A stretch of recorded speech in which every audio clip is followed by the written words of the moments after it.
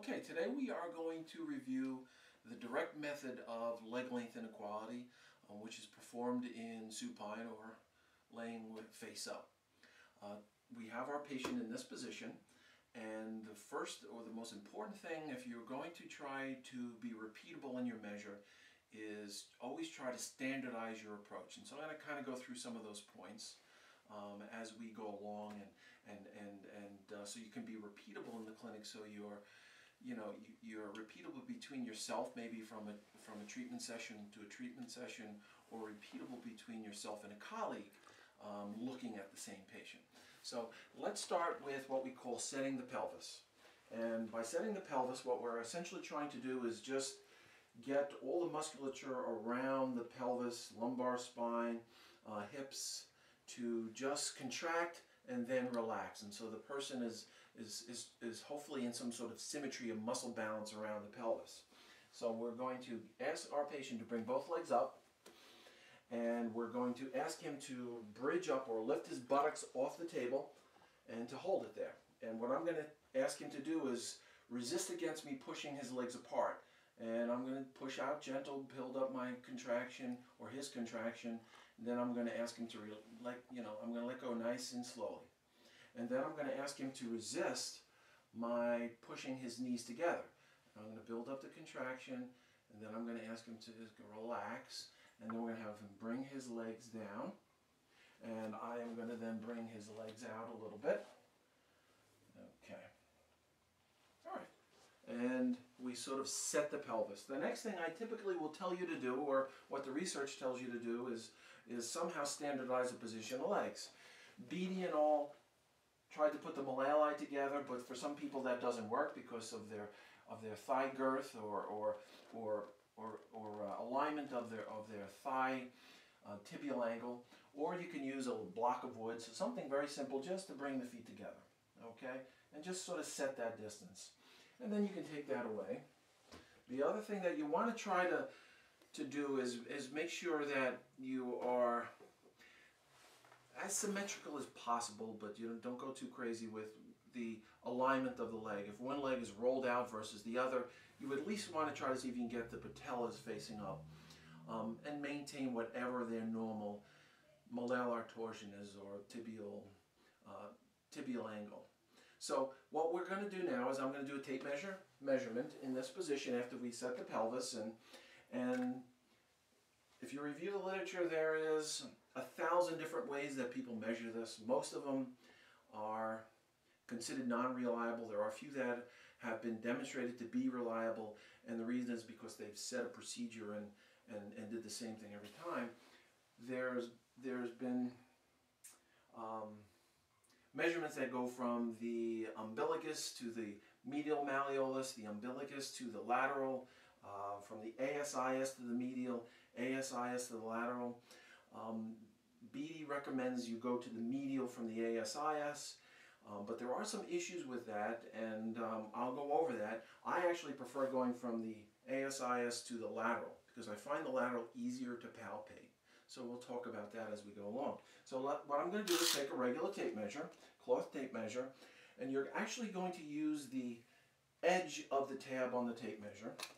You're going to palpate the individual's ASIS, and the thing about the ASIS is that you don't want to be on the most anterior peak or roundness of the prominence. What you want to do is get underneath it, so you're repeatable every time, that you find the same location every time. So I'm going to take my thumbs and I'm going to feel for the ASIS. I'm going to go inferior and then push up where my thumbs don't move anymore against the inferior shelf of the ASIS, or the anterior superior iliac spine.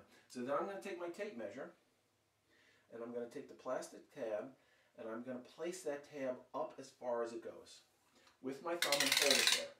Then I take the tape measure, and I usually use the millimeter side, and I'm going to run it down to the lateral malleoli because I find it easier to do.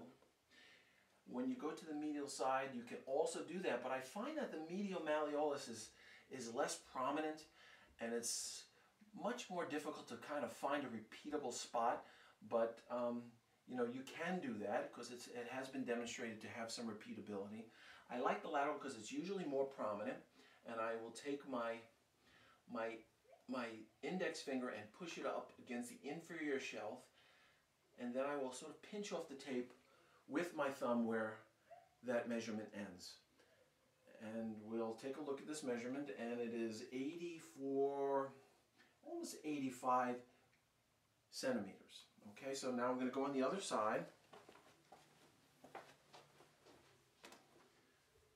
And I'm going to find the ASIS. I'm going to go onto the inferior shelf. I'm going to take my tape, the tab of my tape measure, and I'm going to run it along the leg, and I am going to go to the most inferior portion of the lateral malleoli, push up and pinch off the tape. And I get about 87.5 centimeters. So we seem to have a leg length inequality for this individual. One of the issues between measuring to the lateral versus the medial is that individuals may have a injury, they may have a swollen knee, they may have a thigh that perhaps is more hypertrophied or more atrophied on one side, and so when you go from the ASIS over to the medial side, you're going to account for some of those things. And why I like to go to lateral is, one, because the prominents are easier to palpate, but two, that you're sort of bypassing some of the influences of the thigh girth or the knee girth within that measurement. You sort of bypass it. So let's take a closer look at the measurement, what I'm talking about, where I'm standardizing my tape measure and then pinching off my measurement. Okay, so here's just a little close-up of what I'm talking about, palpating and measuring the prominence of the anterior superior iliac spine.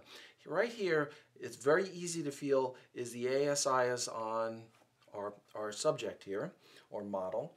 And you can see when I'm right on the anterior portion, it's very easy to slide off and move in any direction.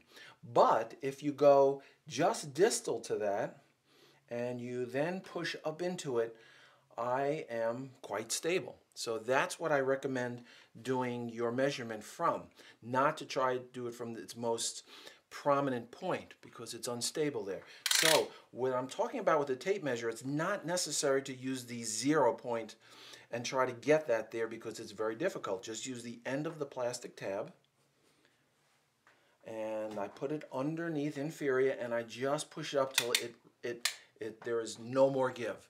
And that's where I start my measurement. All right, so now we're going to take a look down at the Millea I when we take this measurement. And as you can see, I use my index finger to go right under the inferior shelf. I have the tape, and I have it taut against his body. I have the same side face up all the way down, and I am going to push up into the Millea I, then pinch off where my thumb is meeting my index finger, and then I take the reading there, and again we have about 85 centimeters.